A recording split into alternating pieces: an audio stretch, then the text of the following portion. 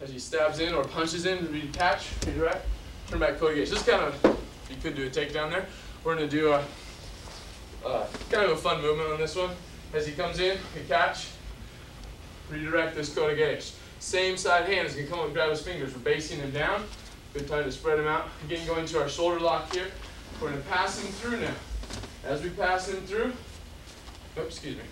Start that again. That's sloppy. Oh, co-engage. In, co-engage. Same side. Pass him through. Lock it in. Once it's locked in here, you want to come in. So you're grabbing, push him through. There we go. This camera can see in the co-engage again. Thumb in between these two fingers. You turn, here's the fun one. You pass him, get him running this way, and you go do, do, do, do, do, do, do. Back to this side. Wow. You're back into it. It's a quick loop on this one.